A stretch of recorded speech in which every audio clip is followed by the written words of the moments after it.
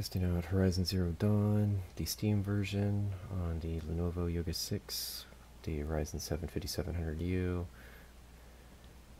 Just got the game today, showing you a stressful part with this big crowd, low 20 FPS, running at 1080p.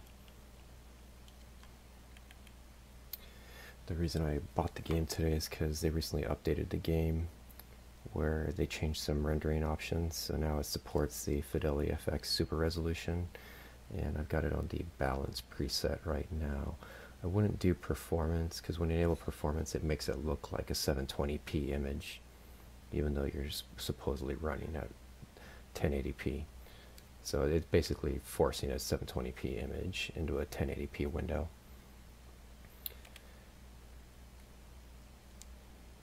And for the graphics preset, I've got it on custom right now. It's pretty much the low preset except for textures. I bumped it up to medium because on low the faces look weird in cutscenes and up close, so bump that up. And I'll show you, I'll change the resolution here in a minute after I toggle to the desktop because the way my AverMedia recorder works, if I change the resolution it kills the recording. But toggle to the desktop real quick so I can show you some of my settings here. I do use this AMD APU Tuning Utility. I got a 86-degree preset that I made. Use this at your own risk. It's very similar to Lenovo's Extreme Performance one, but Extreme Performance, if you plug it in on that setting on wall power, it immediately thermal throttles because it's overheating. Here's the Radeon driver. I did change the VRAM to 2 gigs. The game will warn you that you don't meet the minimum system requirements. It will run anyway. 16 gigs, 3200 megahertz DDR4. So I'll switch back to the game.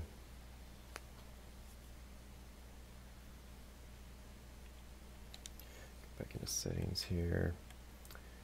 And this will probably break the recording, changing the resolution, but what I've been playing it at is the 1600 by 900 on the balanced mode, and except for these big crowds, the frame rate's really close to a steady 30, except it will dip at the beginning of cutscenes.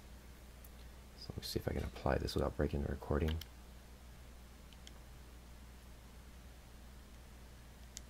Okay, so it didn't break the recording. So you can see it makes the frame rate much better. But this is about as stressful as it's going to get with these type of crowds. And this still looks pretty decent. It's not base PS4 quality by any means, but this is still decent quality. And when you're outside these areas, it's perfectly playable. And then another thing I'll show you. I'll switch it to that performance preset where it makes everything really ugly. So this makes everything really blocky, really shimmery. It's basically a 720p image, but it does help out with their performance in the crowd. So it's up to you. You want to use this, but it's basically 720, so you might as well knock the resolution down to 720.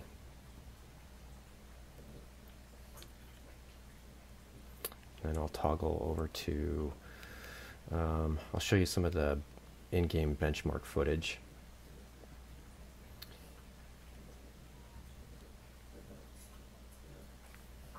So this is after quitting and reloading the game to do the in-game benchmark. I recommend if you're doing this benchmark, just exit the game and reload it because it's not consistent run to run. It has weird glitches, at least with this latest version. So to show you the settings again that I've been playing it in, 1600 by 900 FX super resolution, balanced, pretty much the low preset except textures are set to medium.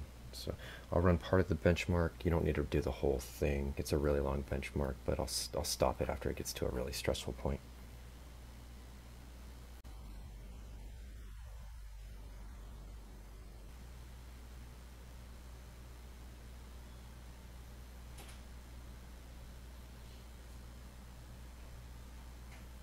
So it'll be coming up to a bridge with a big arch, and then it's going to start showing a crowd, and that's a really stressful point in the benchmark. But this is a really long benchmark. It just keeps going and going and going.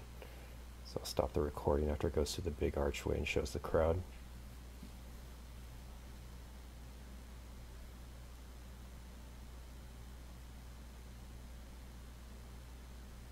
So here's the big archway with the long bridge.